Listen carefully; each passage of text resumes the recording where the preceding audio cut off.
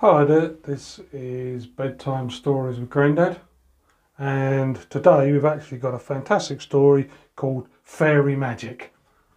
So let's crack on.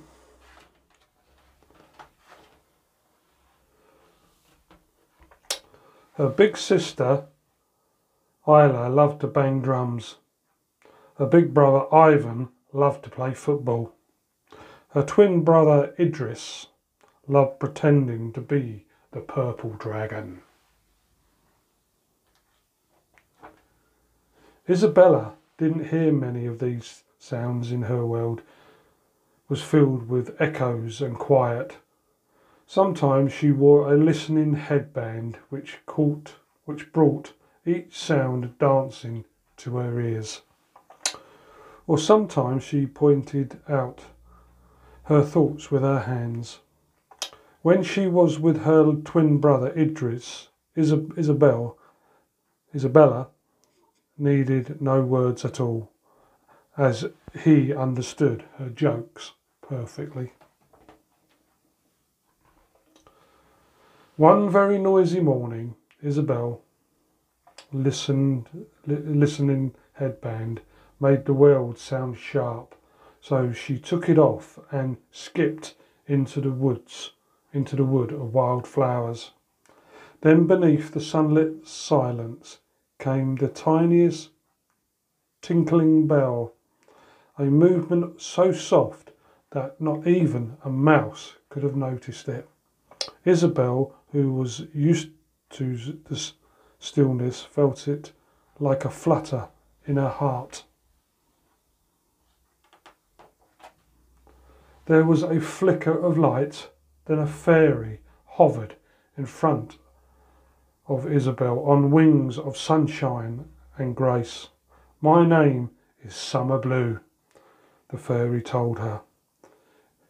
Isabelle gasped. She could understand the fairy perfectly, not hear her, but feel her words like a gentle breeze.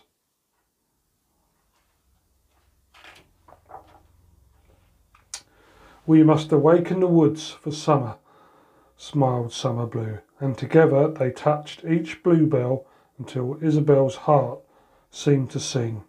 Softly the woods began to stir. Baby birds unfurled their wings. Butterflies took flight. The flock of fairies filled the air. In a whirl of wings and wild flowers, Isabelle found herself dancing to the secret songs of the wood.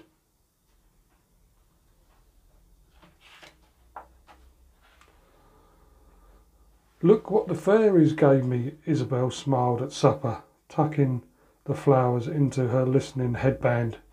"There's no such thing as fairies," chuckled Ivan. "They don't exist," cried Isla, and everyone started to laugh. Isabelle ran upstairs. Idris followed her and held out his hand. Do you believe me?" Isabelle asked. Idris gently shook his head.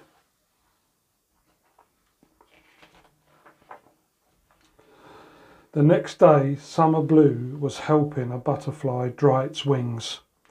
"None of my family believe you're real," Isabelle sighed. "Not everyone can feel our magic and the way you can," smiled the fairy, and she showed Isabelle something truly wonderful. Butterflies sense sound through their wings. Dragonflies can hear all they use their incredible eyes. The snails find their way with a sense of smell. They're just like me," said Isabelle, her heart fluttering with wonder.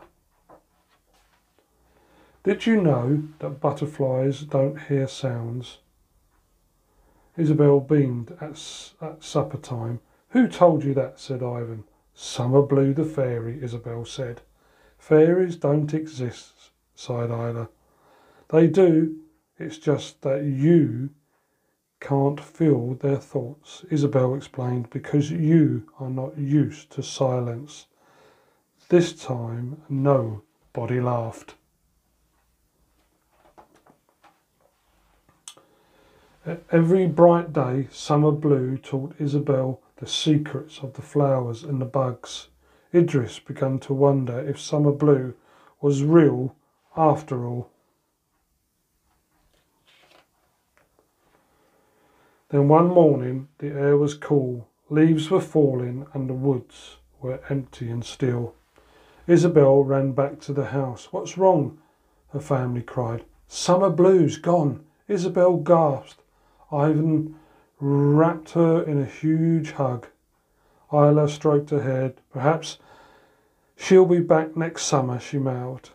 Idris knew what to do. He set off into the woods. Autumn sunshine surrounded him like a soft warm cloak, and Idris stood still in the silence. Idris needed to tell his twin. He climbed the nearest tree and shook the branches. Isabelle followed the trail of tumbling leaves.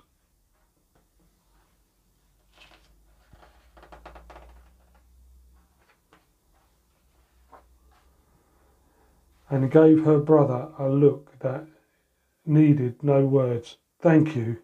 I'm Autumn Rose," the fairy told her.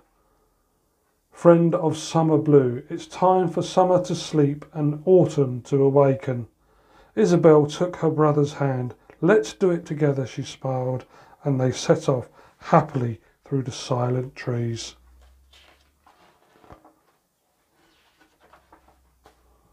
There we have an absolutely great story all about fairies.